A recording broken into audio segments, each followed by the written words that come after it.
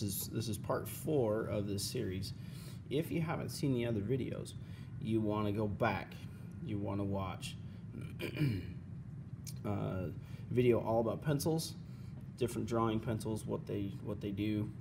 Then you want to watch the non-examples, then intro to shading, how to shade a band. We're talking about a strip of value from dark to light. And then now this video is on shading with all 3 of your pencils. That's 2B, that's what's in this, 2H, and 6B right there. Okay, this is what you're going to need for today. So you want to make sure that all of your pencils are razor sharp. And here we go. So I'm gonna zoom in here a little bit. Oh, you want to make sure that your paper is portrait. Okay, it's not landscape. This is landscape.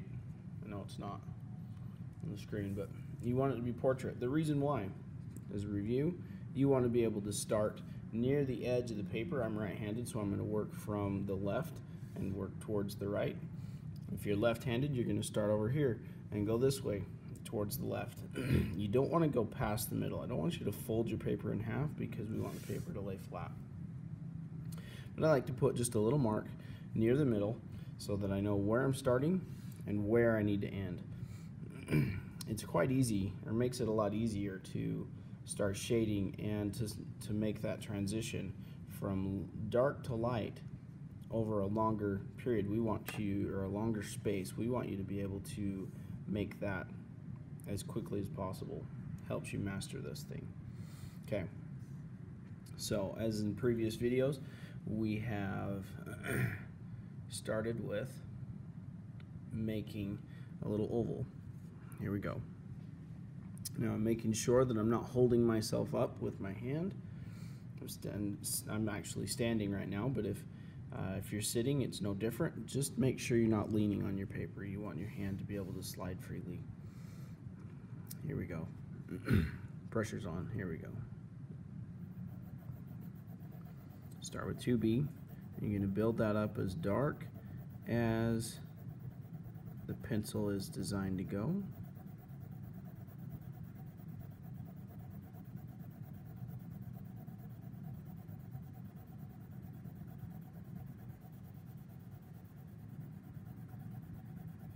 I'm not worried about the edges. They, you know, if they're a little jagged, that's okay. I'm going to start to lessen the pressure. I'm going to start to slow down.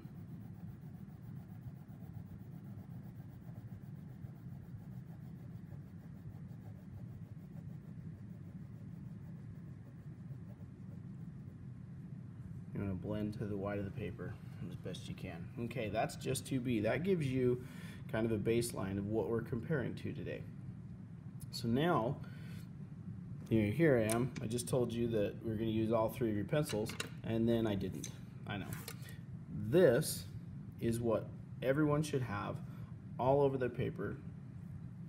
You know, come down here, skip about a band width, start again, and do that, and go all the way to the bottom of the paper. You're going to have, I don't know, let's see if we can raise this up so you can see the whole paper just for a second.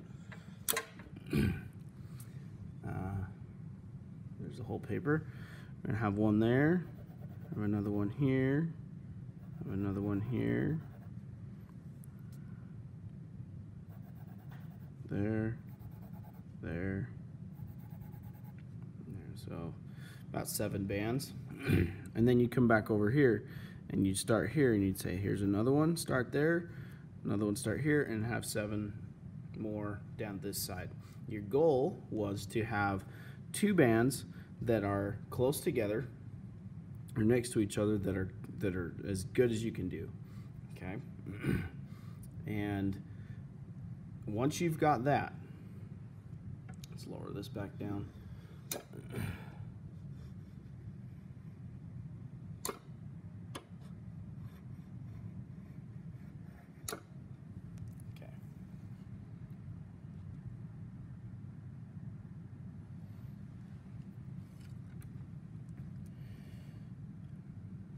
once you've got this, you want to be able to start using all three pencils. Now I'm going to show you how to do that right here. I'm going to start right here just like before with a 2B pencil and build that up, no different than the one just above it.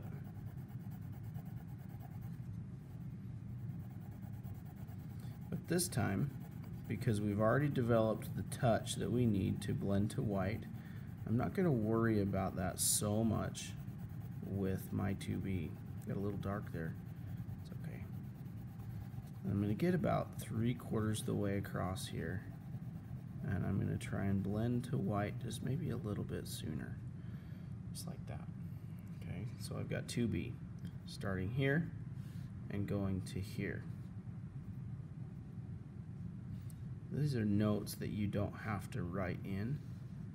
I'm going to write them in for you, and you can refer back to this video if you get confused.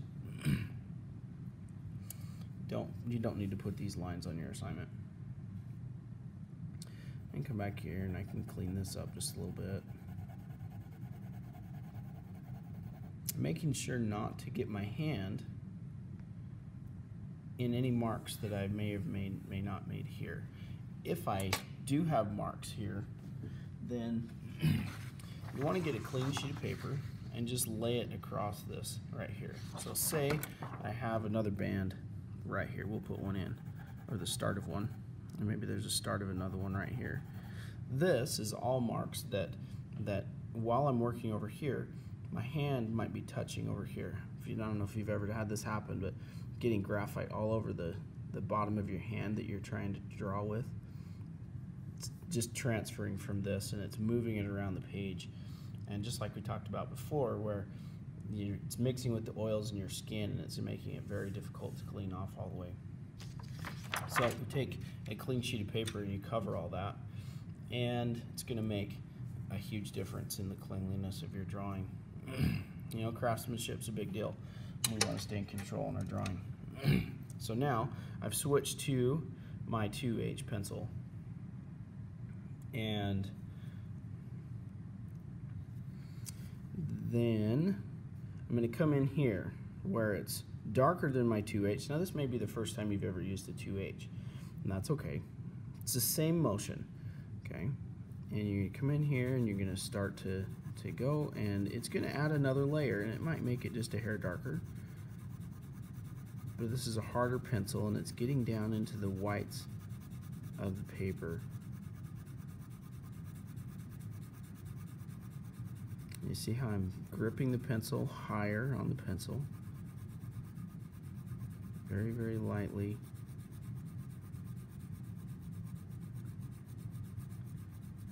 And down here, it's as if I'm letting gravity push down on the pencil, and all I'm doing is moving it across. Paper's in the way. Blending that to white, and you can see how much smoother this is than this. There's a lot. Made a mark right there. You can go in and adjust it, of course. Blending that to white, really nice. Okay. So I've got 2H that's about here, starts here, and goes to the white of the paper. We'll call that 2H right there. It's like that. So now's the easy part. Using 2B, getting all the way across. We've got 2H, we've overlapped, and it's coming together. We've blended to white so much better than up here because of the 2H getting down to the texture of the paper. And now I'm careful to not get my hand in any graphite. I'm going to come over here, and if I need to reach a little bit, that's okay. But getting in here and pushing that dark again with a sharp pencil, and you can see how much darker it goes. So nice.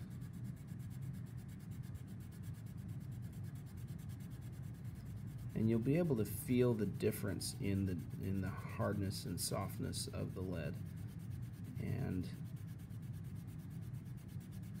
it's quite different. So now I'm blending just like the same technique where I'm blending to white down here. I'm using this to blend to 2B. And I'll leave that just like that.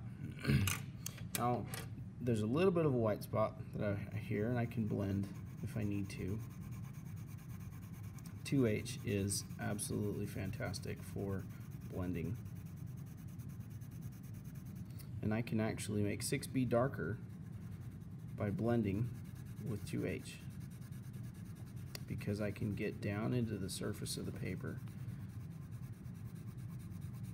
Again, this is a technique that I have been using for a number of years and given to students, and they have in turn demonstrated that they have this ability, and then they run off and get scholarships, which is super cool. So now you can see the difference between full range of value and just using your 2B. You see how underdeveloped this is now. So it's a progression. If we make this, finish this little note down here. So this is where 6B lives, is right here, and it comes down to about here. So you've got 2B that normally would possibly not change in here, but 6B blending to 2B, 2B going across here, and 2H blending to the white of the paper.